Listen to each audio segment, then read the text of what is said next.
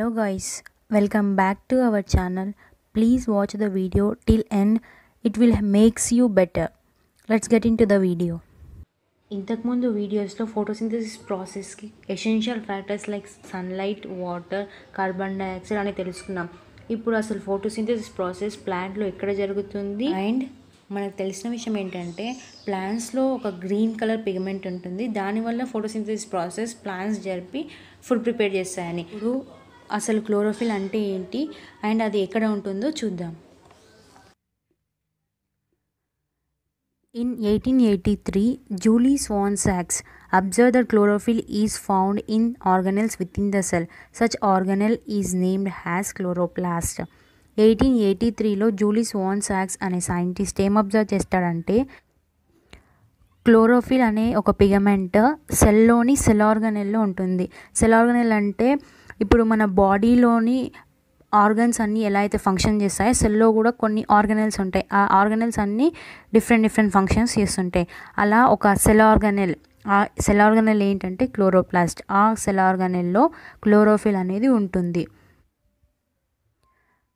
These are present in large numbers in the cells, around 40 to 100 of parts like the stomatal guard cells and ground tissues of green parts of the plant. ఈ chloroplast అనేది chlorophyll pigments ఎక్కువ మొత్తంలో stomatal gourd cells and ground tissues దగ్గర ఉంటాయి. ఈ stomatal gourd cells function ఏంటంటే ట్రాన్స్పిరేషన్లో అంటే water loss చేస్తుంది లీఫ్, ఆ ప్రాసెస్లో హెల్ప్ చేస్తుంది. And ground tissue conduction of water and food చేస్తుంది. ఈ ప్రాసెస్లో చేసే సెల్స్ దగ్గర క్లోరోప్లాస్ట్ అనేది ఎక్కువ మొత్తంలో ఉంటుంది.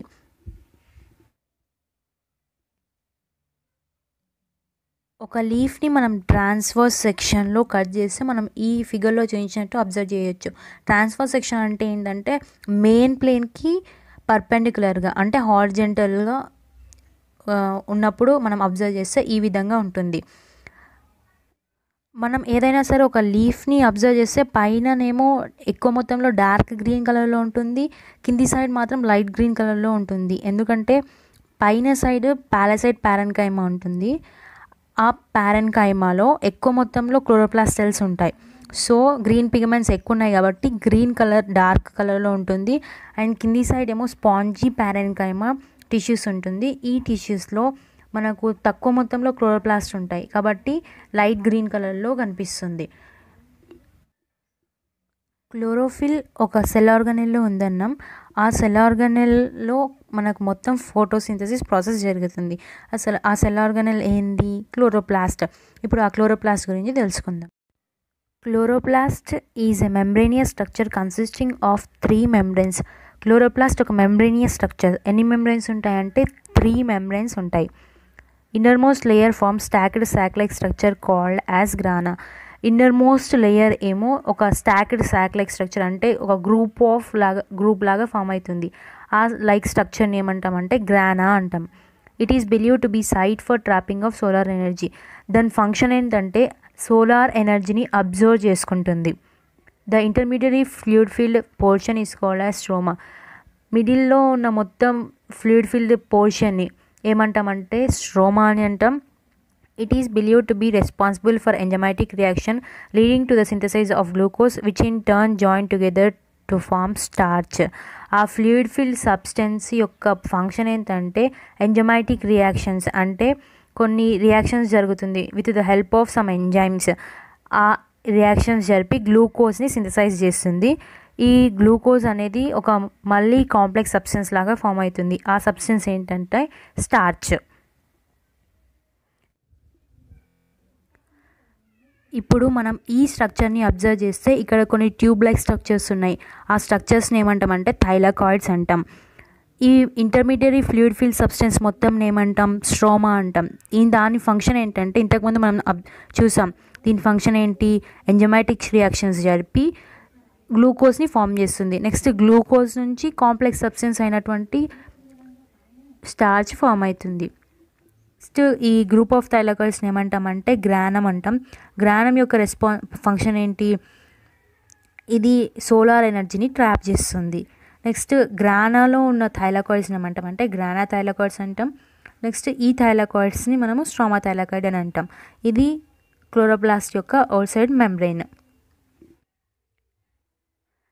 Substances found in chloroplast which capture sunlight are called photosynthetic pigments.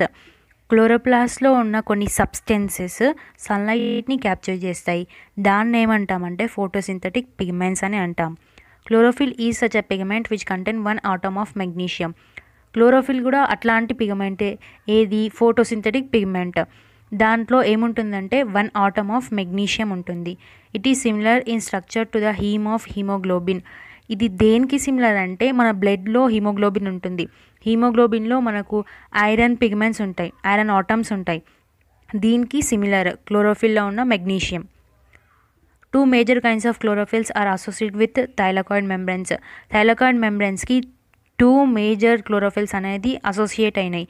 అవేంటంటే క్లోరోఫిల్ ఏ, ఇది ఏ కలర్లో ఉంటుందంటే bluish green in colour, and chlorophyll B is yellow green in colour. Chlorophyll B ఏ కలర్లో ఉంటుందంటే ఎల్లో గ్రీన్ ఇన్ కలర్లో ఉంటుంది.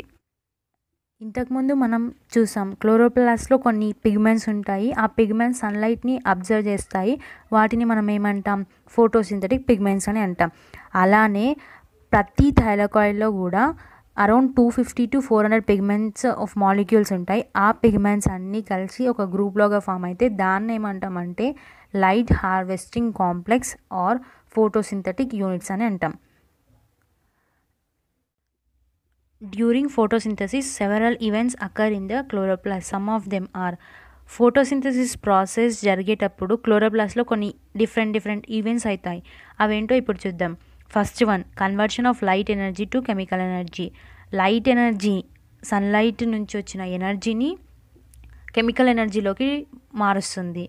And second one, splitting of water molecule. Water మాలిక్యూల్ని split చేస్తుంది. ఆ ప్రాసెస్ని మనం ఫోటోలైసిస్ కూడా అంటాం. ఫోటో అంటే లైట్, లైసిస్ అంటే break down. Third one, reduction of carbon dioxide to carbohydrates. Carbon డైఆక్సైడ్ని carbohydrates లాగా టర్న్ చేస్తుంది. దీని గురించి మనం డీటెయిల్గా నెక్స్ట్ మెకానిజంలో తెలుసుకుంటాం. I hope you like the video. If so, without any late, please share with your friends. Meet you in next video, and don't forget to subscribe to our channel.